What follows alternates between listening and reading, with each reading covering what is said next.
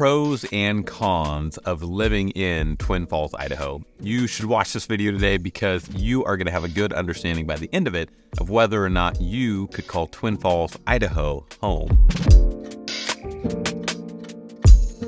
Hey friends, welcome back to the channel. My name is Craig Flood. I'm a real estate agent and I'm your guide to relocating to Idaho. If you're curious to learn everything there is to Idaho, what the different cities are like, what it's like to live here, what it's like to work here, and what it's like to buy real estate here, then be sure to subscribe to the channel. So in today's video, we're going to cover the pros and the cons of living in Twin Falls, Idaho. We're going to talk about things like Twin Falls location and how it's perfectly located, really centrally in the southern part of the state. We're going to talk about what makes it a great place to live and call home. We'll talk about home prices, what weather is like, and we'll talk about some of the cons, one of the big ones being wind. And my hope by the end of this video is that you're going to have a really good understanding of whether or not you could call Twin Falls home, or if maybe you need to keep looking for another city in Idaho that suits you better. Before we jump into the pros and cons though, let me just give you a quick overview of Twin Falls so you know kind of where it is. Here, as you see on the map, Twin Falls is located very centrally in southern Idaho. It's not too far east, it's not too far west, which puts you kind of right in the middle and gives you great access to a lot of major cities and amenities in southern Idaho. So whether you want to go west to Boise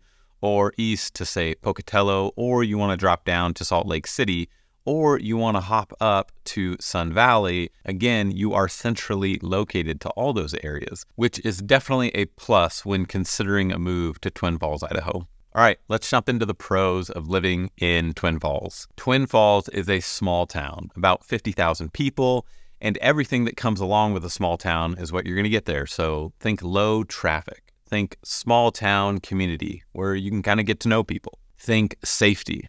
I know safety is a big thing for a lot of you as you guys are considering a move. I know it's one reason why you might be leaving the state that you're currently in. Another great thing about Twin Falls, Idaho is the outdoor beauty and the outdoor activities. If you were to hop on and do a quick Google search of Twin Falls, Idaho, you would quickly see a very unique feature, which would be the Snake River Canyon, butted up right against Twin Falls with a very iconic bridge cutting you over the canyon. And you can't help but kind of be awestruck by that image and that scenery. It's very, very unique. Now, speaking of that, in terms of activities, you have the Snake River Canyon down below, which is great for boating, kayaking, stand-up paddleboarding. In addition to that, you have that classic bridge where people can legally base jump from it. In addition to the Snake River Canyon, you have other bodies of water that offer great opportunities for recreating on. This includes Wilson Lake Reservoir, Hagerman Wildlife Management Area, and Murtaugh Lake. So again, if you're into boating or kayaking or stand-up paddleboarding, you can absolutely do that in the Twin Falls area in some really, really beautiful locations. And I'll add this in, I'm a big fan of fishing, and if you're into fishing as well, you can do that in this area. Whether you want to stay local and fish in some of the local areas, or you could head north and hit some really world-class areas on your way up to Sun Valley. And some other activities I want to mention is going to be biking. There's lots of biking around the area, hiking, and also golfing. So if you're into golf, there is a world-renowned golf course in Twin Falls, Idaho, and that's going to be Blue Lakes Country Club. And if you envision wanting to golf at a very picturesque golfing course, then look no further than this. This is beautifully located in the Snake River Canyon, and it just kind of doesn't feel real, the landscape and the setting of this golf course. So if golfing is something that you really enjoy and that's something that you want to do in the place where you move to, then Twin Falls, again, could be a great option for you. Now let's talk about the town and some of the amenities that it offers you. I think a good saying with small towns is that you're typically going to find everything you need, but maybe not everything you want. There is a mall in town. There are different shops scattered around. There's kind of like the new area where you have newer construction. And then you also have the old downtown area with kind of beautiful shops, great for walking with parks nearby. In terms of grocery stores, some options that you're going to have are going to be Costco. So if Costco's high up on your list, Twin Falls does have that. In addition to that, you're going to get a Walmart, a Winco, Albertsons, and Fred Meyer's. And then next month, October 2023, you're going to get a Natural Grocers, which is coming to town. Now let's talk about housing. When considering a city in Idaho, one of the big factors that can kind of direct you where you want to go is what you're going to pay for a house. Maybe you're retiring and you really want to have some money left over after you purchase a home, or maybe it's a first-time home purchase. Twin Falls could be a good option for you, especially compared to some of the other surrounding areas and what the average or median home price is. Now, currently, median home sales in the Twin Falls area fall right into that $365,000 range, which I know for a lot of you is a breath of fresh air compared to what you're seeing in other areas of the state. Speaking of homes, I wanted to thank our sponsor for today's video, which is going to be Goffin Heritage Homes. If you're thinking about moving to Twin Falls, Idaho, and you are wanting a custom home, then be sure to check out Goffin Heritage Homes. They have a long heritage of building in Twin Falls, Idaho, and have a proven track record of bringing home buyers through the process of doing a custom home, because we all know it's not easy, and making it so that you end up with exactly what you want. If you're curious to learn more about them, you can check the links in the description below. Now I want to touch on weather. So you're going to get all 4 seasons if you move to Twin Falls, Idaho. In fact, anywhere you go in the state, you're going to get all 4 seasons. And if you're from out of state, that might be something you're really looking forward to. Another thing I want to talk about is, well, what are you going to do in the wintertime? Say you're not used to having winter, or you're just curious what there is to do in the wintertime when summer kind of shuts down.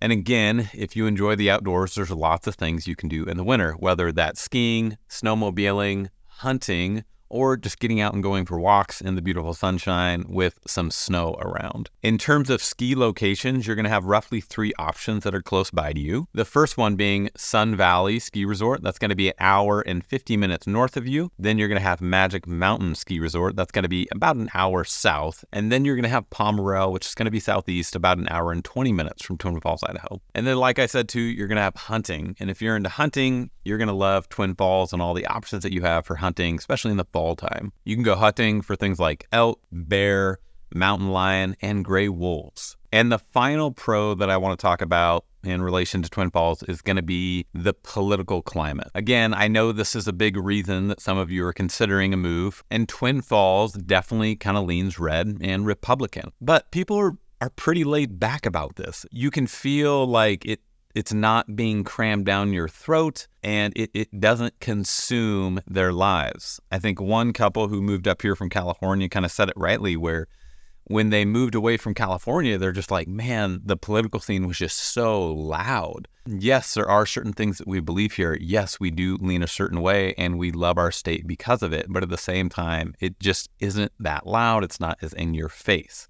On the flip side of that, though, people are really protective of it. And they don't want to see things change here. So just know that walking into this. All right, now that we've covered some of the pros, let's go ahead and jump into the cons. But before we do that, if you're considering a move here to Idaho and you're looking for a guide, me and my team would love to help you. We get calls, texts, and emails every day from people just like you looking to make that relocation and or looking to sell your home. And if you need help with that, we would love to assist. All right, to kick it off with the cons, let's talk about the airport. Twin Falls has a very small airport, an airport that may not be able to cater to what you're wanting. In fact, I know a couple that was considering Twin Falls and they kind of had to say no. Instead, they moved to the Treasure Valley near Boise for the Boise airport because they wanted to be able to quickly get in and out with good prices and direct flights. Now let's talk about weather and the 2 W's. So let's talk about wind and let's talk about winter. So first, let's start off with wind. Twin Falls is kind of known for being a windy place. The wind can really start whipping through that city. And I don't know anybody that loves wind whipping through things. It kicks dust up, it gets your cars dirty, it gets your house dirty, it knocks things over. So it's definitely a con when you're considering a move to Twin Falls, Idaho. Nobody would be like, oh my gosh, I just love the wind when it whips through. And now let's talk about the other W, which is going to be winter. And you're probably wondering, what is winter like in Twin Falls, Idaho? In terms of winter weather, things kind of start to get cold mid-November through March. April, things can start to pick up and it can start to get warmer and more beautiful. In terms of snowfall, you're going to get, on average, I think right around 15 to 20 inches of snow. So it always depends on the year, but maybe you're going to shovel your driveway maybe 4 to 5 times in a winter. Now, another con is going to be amenities. Maybe Twin Falls doesn't have exactly what you're looking for in terms of options, which isn't the worst thing in the world. You're obviously gaining a lot by living in a small town and all the pros that come along with that, but obviously this is one of the downsides. Now, if there is something you need, feel free to plan a trip. You can go to Salt Lake City, you can jump over to Boise. So there are options for you to get things, but You might not find that specifically in Twin Falls, and whatever that might be for you, that maybe you have become accustomed to in a larger city. Another challenging thing about Twin Falls, and again, this also goes with other small towns, is that you might have a hard time finding the kind of gainful employment that you're looking for. Options might be limited depending on what your skill sets are. Now, maybe you're retiring and this doesn't concern you much, or maybe you are working remotely and it doesn't really matter where you live. But if employment is important to you, like most of us, then make sure to do your due diligence and consider what job options you can have there if you're not retiring and if you're not working remotely. So I'd be curious to know what your thoughts are. Go ahead and leave a comment down below. I'd love to jump down there and chat with you guys. Can you see yourself living in Twin Falls, Idaho? If you want to talk more about Twin Falls, Idaho, or other cities in the state, feel free to call, text, or email days, nights, or weekends, and I would love to chat with you. With that being said, I will see you guys in the next video.